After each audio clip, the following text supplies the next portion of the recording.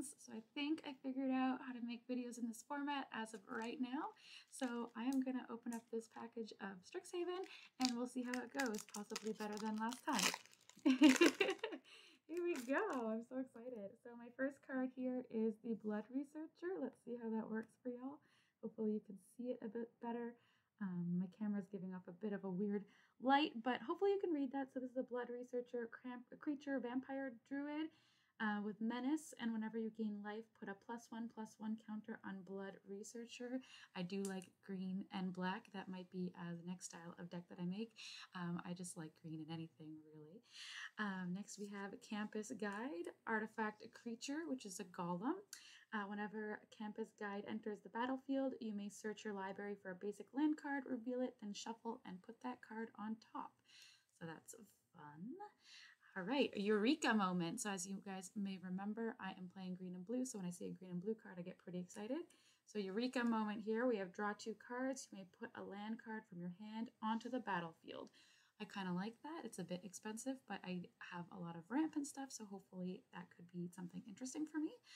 Next, we have a Scurrid Colony, a creature squirrel with reach. Scurrid Colony gets +2/+2 as long as you control 8 or more lands. So he grows with your green growth. Next, we've got a black card, Lash of Malice. Target creature gets +2/+2 until end of turn. That's an instant. Eager First Year. Look at me, I'm learning. I can only read off the screen. Magecraft. Whenever you cast or copy an instant or sorcery spell, Eager First Year gets +1/+0 until end of turn.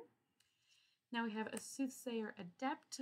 1 and a blue to draw a card, then discard a card. That can be nice to get stuff out of your hand if it's not working for you. Oh, no, sorry about that.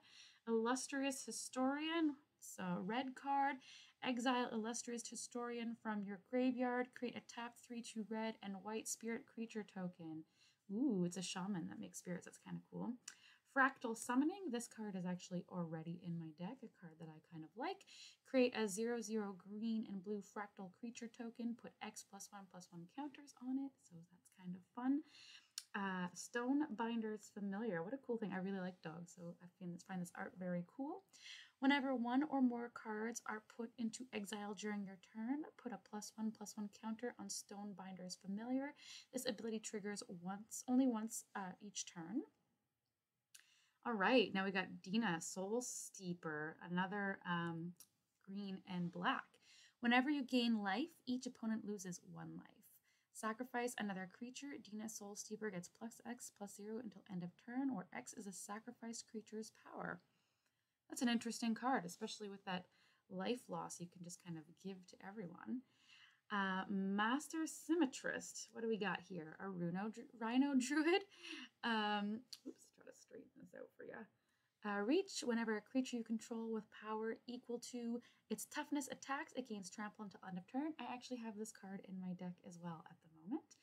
Oh, this is a Simic I don't have. I don't even know what it is, but it just looks cool, so I'm excited. Here we go. Look at that. Oh, don't slide away. Creature, Human Wizard, Manifestation Sage.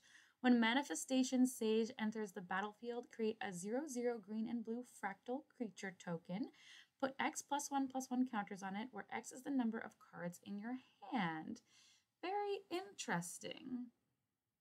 Here we have Negate.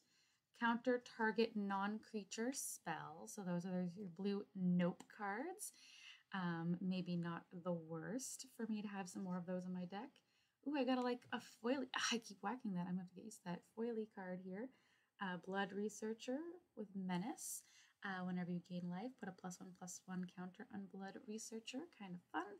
And then here we have a spirit token. So that's what we have in this week's or today's Strixhaven packet. Thanks for being here.